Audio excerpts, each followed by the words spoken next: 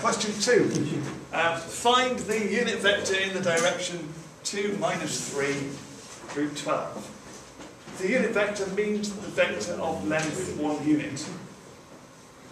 So if we're going to find the vector of length 1 unit that's similar to that one, we need to know how many units that one is first, don't we?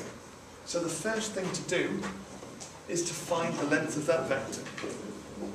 That vector, if r is the vector 2 minus 3 root 12, then the length of that vector is the square root of 2 squared plus negative 3 squared plus root 12 squared,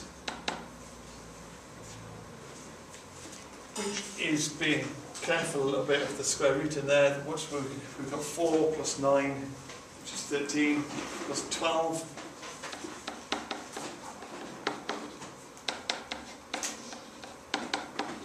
So the length of that vector is 5. So this is a vector of length 5 in the direction of 2 minus 3 root 12.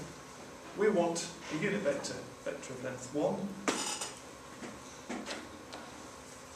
There is a notation for this, which I'm not sure how widely we use it.